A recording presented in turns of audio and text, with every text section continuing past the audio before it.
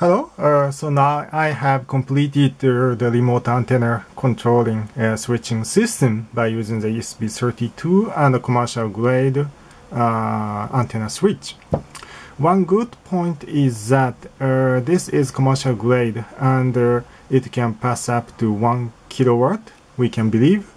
And indeed, this is an independent system working at the 2.4 gigahertz. And there is no interfere, and we can easily access by using the smartphone and the PC and so on. Any kind of a Wi-Fi capable system can control the antenna direction. And I will rewrite the firmware for operating as an access point mode of ESP32. That means that we don't need established Wi-Fi network. Just put this switch near the antenna. That's all. We don't need to connect to the established Wi-Fi network. We can directly access to this board and we can switch as we wish.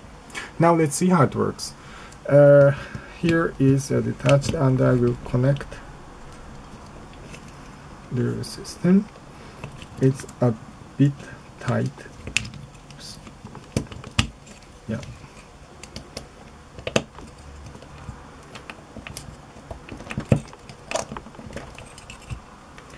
Yes.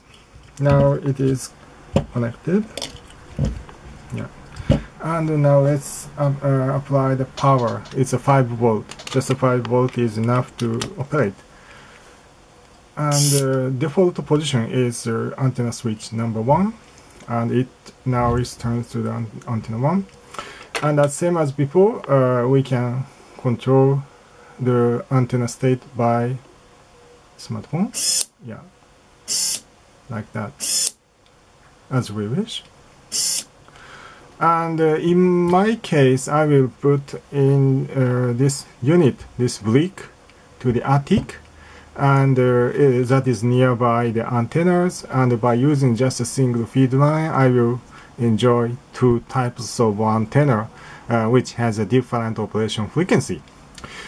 And actually at this moment I have naively think to release this brick, including the commercial antenna switch by the Diamond. It's the same. This is new one. And I would like to release on the tindie, but at this moment I don't know how many people will need this because that will be limited to the amateur radio. But indeed I have to I have 2 switch already, and actually this is a spec up to 1.5 kilowatt.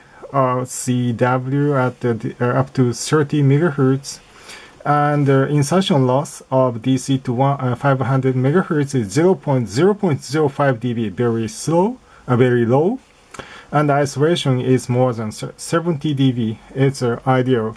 We cannot make by the 3D printer by this type of switch. Is very useful and very reliable, and by the combination of ESP32, we can make the remote controlled antenna switch. If you have some interest, please check my tindie store. Sometimes, maybe in a near future, I would like to release this item, including everything, including the AC adapter. Have fun!